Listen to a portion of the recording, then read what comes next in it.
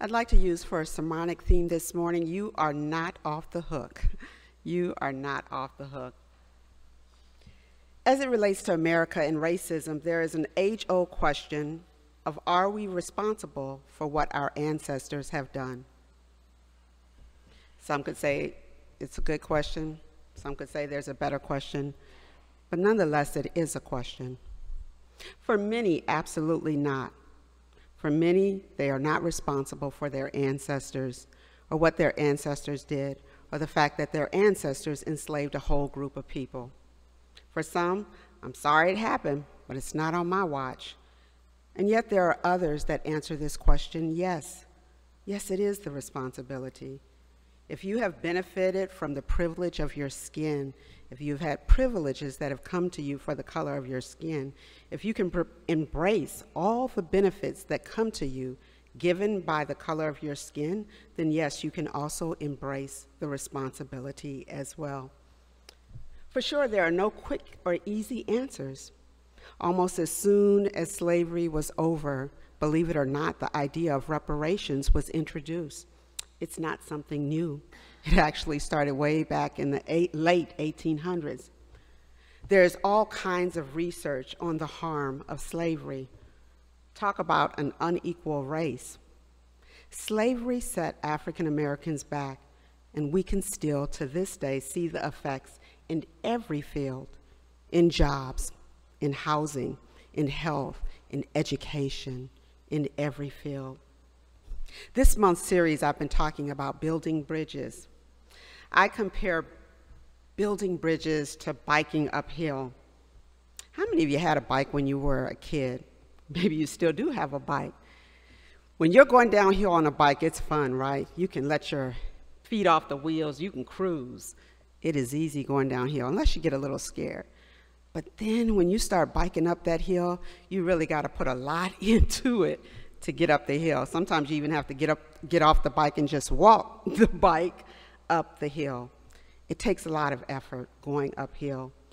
I compare that to building bridges. Building bridges takes real effort. One of the ways that we try to build bridges is by hearing people, which is different from listening. You see, listening to people is when you can tell people exactly what they said back to them. But when we hear people, we take the message of what folks are saying to us. Prayer is a part of it, but not as an ending point, which often Christians fall on. I'm going to pray about that. I'm going to pray for you. I'm impressed right now with Evanston, who has done real work around reparations. I don't know if you guys have heard about it, but they are using the profits of their cannabis sales to help blacks in the area of housing. They're helping them with housing repairs and down payment assistance. They're doing that for anybody who experienced housing discrimination from 1919 to 1969. It's not everything, but it's a beginning, and it's a bridge. This is where we enter the biblical text this morning. Elijah was a successful employee of God. He got his assignments and did as he was told. Here is a man who has given his life totally in faithfulness to Yahweh. He not only works for God, but he works overtime. It wasn't always what people wanted to hear, but, oh well. And he was doing good for a while, but then let's just say some people were not happy with him. Rumor has it, a hit had been put out on his life. You heard correctly, threats are issued to take this guy out. They weren't playing back then. You think they're not playing now? They were not playing in the Old Testament at all. Elijah is like, you ain't got to tell me twice. I'm out of here. Straight out of Beersheba, he heads to the wilderness, to the desert. His mood is one of absolute defeat and desolation. After all he had done for God, his successful employment now seemed hollow. You ever feel like that? Like you're doing good and like for what? While speaking truth builds bridges, it also earns you enemies. He's depressed. He feels like God has not protected him. and he wants to die. You heard Peter enact it out. Great acting, by the way, Peter. Have you ever had someone issue a death threat to you? How many of you have had someone issue a death threat? Come on, keep it real. Raise your hand. Not a one of you. Amazing. Or have you ever wanted to die because life had gotten just that bad? Maybe not, but you probably have tasted fear. Fear has been creeping up a lot in the text this month. There's a lot of fear going on. There's a lot of fear going around. A colleague of mine that got the same lectionary text as I did today, for his sermon preparation, put out, "What are you afraid of?" And so I sneaked on his page, and there were 35 responses. I'm going to read a few of them to you now. I'm afraid for the future of my kids, my grandkids, and my great-grandkids. I'm afraid that my children will be hurt. I'm afraid of Alzheimer's. I'm afraid of losing control of myself. Listen to this one. I'm afraid of my church council.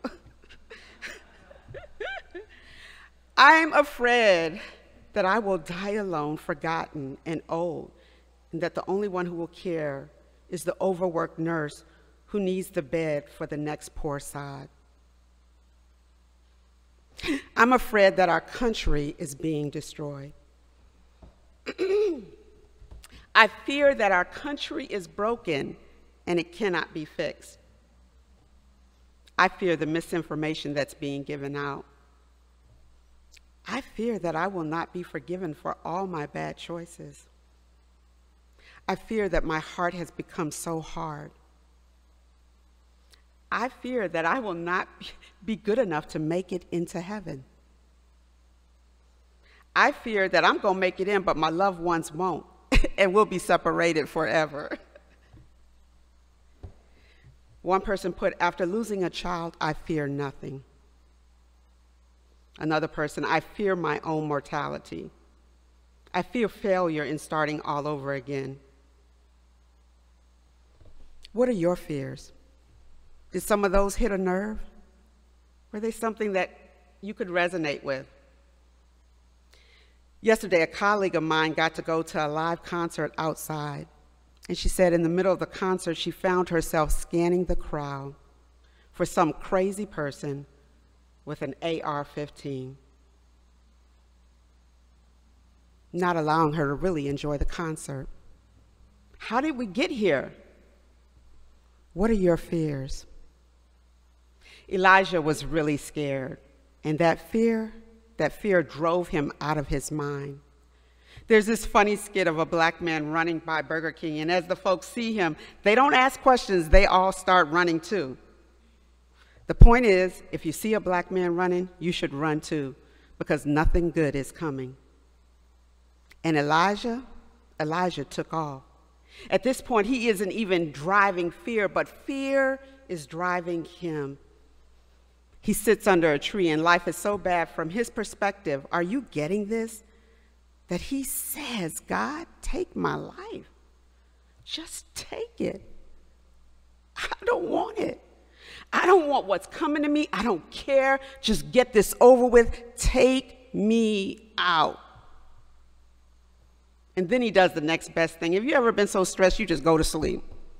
He laid down and he went to sleep. I can't overstate how scared Elijah was. Our fear doesn't even begin to compare to what this follower of God was feeling. It's not easy to stand up to bullies. Josiah and I, we finally finished Will's memoir, and he picked Kevin Hart.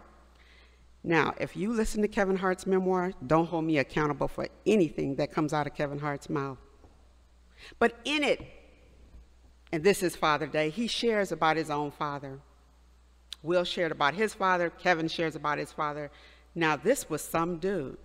Like his dad put a bull on him and his brother because he lost the game. He dropped Kevin off at the wrong school for camp. He stole his brother's equipment from his new business. I mean, everything out the barbershop, the stools, everything.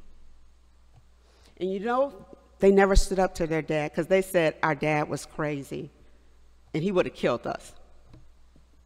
He was a bully. Elijah knew there was a death threat, and he knew who issued it, and he knew it was dead serious, and he sank to that low place.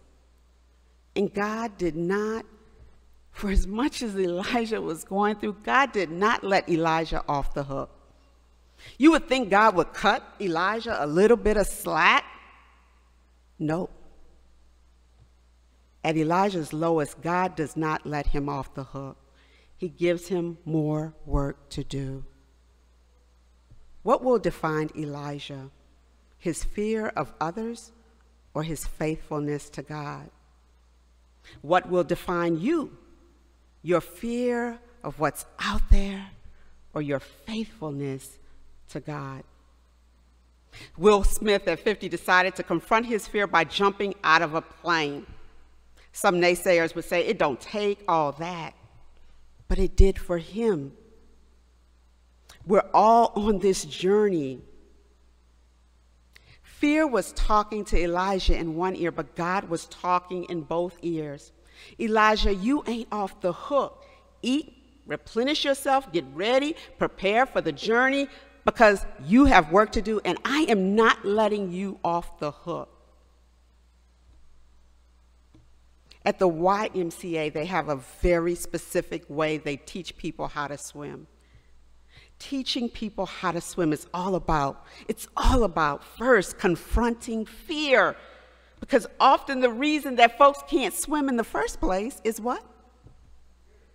Fear. And so at the Y here on 63rd and Stony Island, only the swimmers are allowed in the pool area. When parents drop their kids off, parents, you can't stay in there. They know what parents are going to do. You can watch on the other side, but the only people that are allowed in this area are the people that are addressing learning how to swim. If you've ever watched a class on swimming, what you will see is fear. I told you guys that one day the guy was just battling the water, and the teacher was like, stand up. And he was just like drowning in 4 feet of water. And the teacher was like, stand up.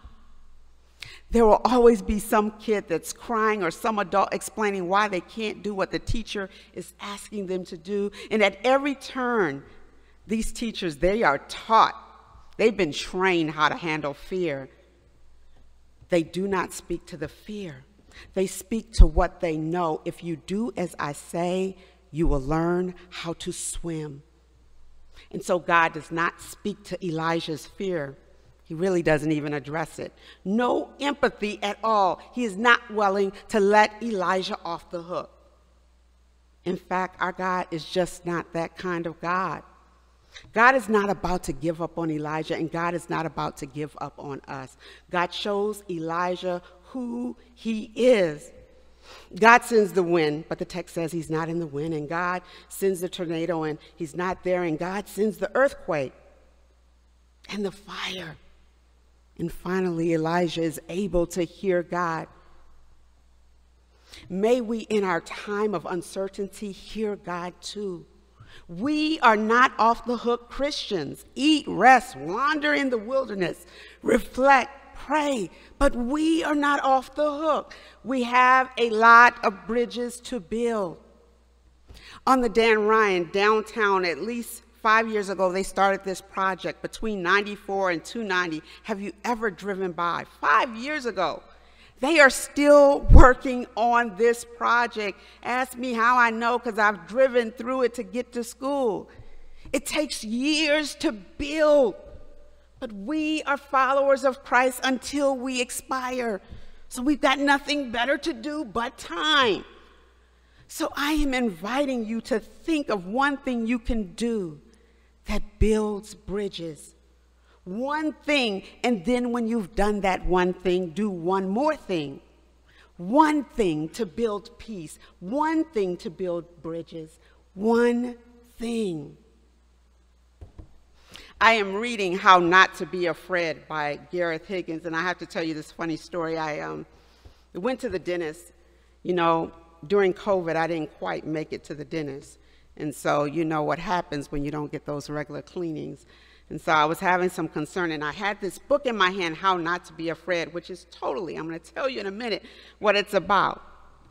But the assistant in the office, finally at some point I was trying to get clarity about my teeth cleaning and what kind of remedies I could get, because I knew this was going to be an intense cleaning. And she looks at the book and she says, wow, that's a good book for you. So Gareth grew up in Northern Ireland with a lot of turmoil and hurt and pain and division, and he grew up fearful. Over 4,000 people died in that division. And what he shares in this book is we don't have to participate in the dominant narrative of life, that what is broken cannot be fixed. He began working with a group made of us and them, working on peacemaking in Northern Ireland, and they were able to make a difference. They came together to begin to repair a torn apart country. He believes in his book that what applies in this book really can be a tool for all of us. They stopped participating in the dominant narrative, and they began another narrative of hope and peace. We can watch the news and we can talk, but we too have another narrative of being the church on the corner, of being a neighbor. We have another narrative in the Bible. Neighbors are present, neighbors observe, and they participate in the life of the community. We need all of you to participate in this narrative of who United Church of Hyde Park could really be. So what will define us? Will it be our fear or will it be our faith? Every Sunday at the benediction, we send you into the world, but we don't just send you to go home and eat and take a nap and watch TV. We send you out there to build bridges. We send you out there to live your faith. We are not off the hook, people of God, for living a life of faithfulness. We are not off the hook for how we live our lives Monday through Saturday. We are not off the hook for standing up to bullies. We are not off the hook for addressing racism, one of the biggest sins in our country. We are not off the hook. We are not off the hook. We are not off the hook for speaking truth to power, even if there are threats issued on our life. We are not off the hook. We are not off the hook for being a part of the solution. We are not off the hook. Happy Juneteenth. Amen.